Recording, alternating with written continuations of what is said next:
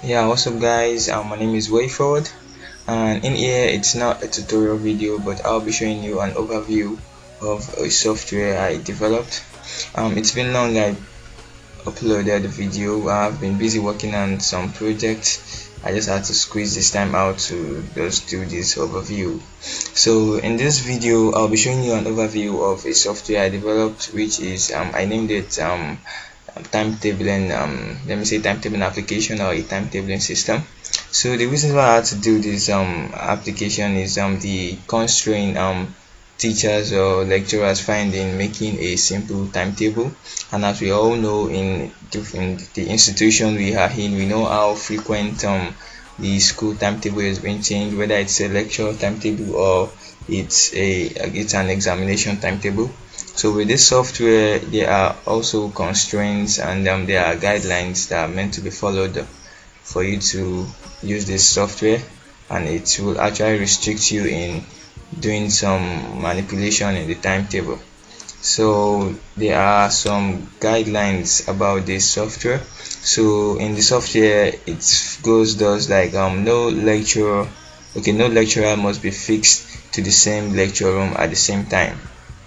So most times in our institution we know the constraint we get when a class is gonna be in a lecture room at a particular time, and also another class is gonna have the different lecture in the same lecture room. So with this software that constraint is gonna be removed. No lecture room can be fixed to two different classes at the same time, and then no students can have different classes at the same time. Okay, let's say I am to offer Java on Monday from 7 to 8. I cannot have C++ on Monday 7 to 8. So that's the constraint. And also a lecture room can be fixed to different classes at the same time. So that's also one of the challenges most people get. So a lecture room can be fixed to different class at the same time. Let's say the lecture room is room A, and it can be fixed to a 400 level class, and also fixed to a 200 level class at the same time. So with this three constraints, everything has been followed in the software, and I followed an algorithm which is the color graphing algorithm, which says that no two vertices must have the same color. So that's color graph algorithm. So let's go into the software and see how it works. So this is NetBeans 8.2. so this is the application. It is coming up right now. So this is the login page. Before you can access the application, you need to log into the account, and if you are a new user, you are meant to create a new account. So this is the ID, which is editable. For every time you try to create an account, you get an ID. So this ID is complicated. Let me just change it to what I'm going to remember. Way forward, and then a full name.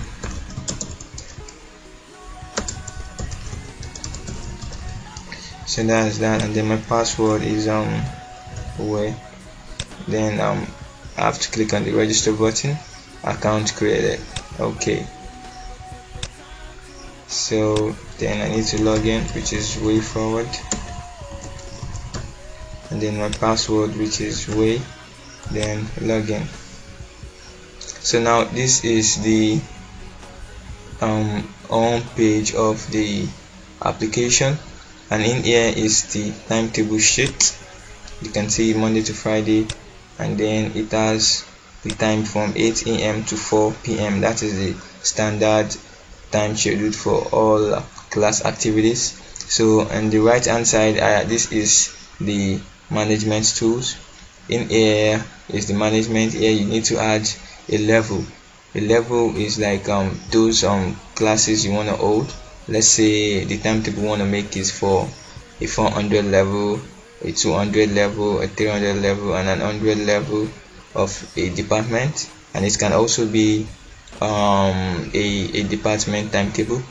that, so we won't have to go into the sub classes, which is the 100 level. Then we can just create a timetable for computer science, a timetable for engineering, a timetable for computer engineering, a timetable for agricultural science. So you get what I'm saying. This is just a level that it's gonna be created. You need to create this, and also you need to add a new course. Let's say you want to add Java, you want to add C++, you want to add Fortran and stuff like that. That is for the course. And also the lecture venue. Maybe you want to create a room. It's going to be a room, the lecture room you have. It can be room 1, room 2, room 3, and then the capacity of the student there, and also a lecturer, and then the cost the lecture is offering. So it seems I've already filled in some data here. Okay, in here I have CSE 100 level, 400 maths, like that. And also for subject, let me see. Okay, for course, since I have something course here, okay, I have 3 different courses. So let's go in by creating. I also have a lecturer, since I have 2 lecturers there. Let me come here and see. We can have 2 lecturers here. So after all this information has been fed, you just need to submit each and every one of it. So let's say, let me create a class here. Let me say which level is gonna be this. Let's say I break 500 level. So when you click on the submit button, a notification is gonna come here, operation successful. So when you come to this level, you will see we have the agreed 500 level. So now we want to create a timetable. Now the application is just simple like this. Let's say we want to fix in a class on Monday 7 to 8. The level is 100 level, and then the time is 7, and also the lecture venue is LTB1, and also the course we'll be offering there is CSE 111, and then the day is on Monday. I don't know why this is coming up. Okay, and then the lecture that I'll be offering, the lecturer is gonna be let's say this. So when we submit this, it's gonna appear here. You can see the 100 level, LTB1. This is lecturer's name, and also this is the course I'll be offering. So let's say we want to just initiate this again. You can see room LTB1, which is this, has been allocated to CSE 111. So you can see what I'm saying here.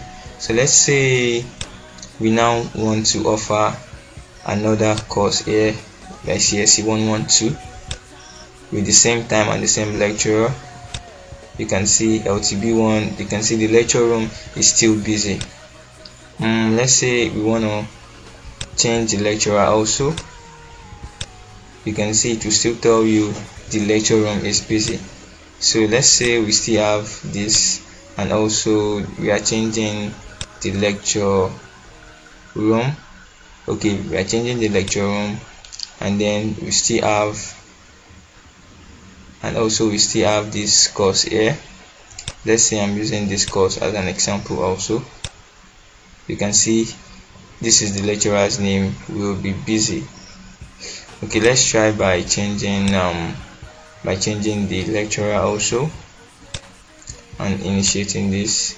You can see CSE 100 level will be busy because they have a lecture by this time.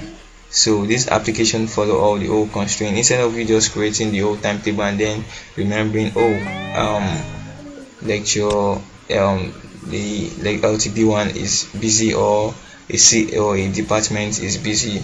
So this application will give you a constraint from the start. So if anyone is correct, then it will automatically show here. So let's try by putting a date to on Tuesday, and then let's change the time to 8. So let's post this. So you can see this 8 LTB3 CSE 111. So on Tuesday we can have this, and also let's say it's still on Monday. Let's say it's still on Monday, and then the time is 8. Also with the same details, let me just use the same details here. So with the same details here, see 111, still on Monday, but the time is different. Let's post this. you can see. So therefore we can have these two, this because the time is different. The lecture might have ended here before starting another lecture. So this is a simple application on how to create a timetable. So probably in the future development of this, I should be able, I didn't add the function whereby this table should be printed, but in the future upgrades, I'm gonna add that to it. So thank you for watching, and always stay tuned to my channel. It's the Way Forward Academy. Peace out.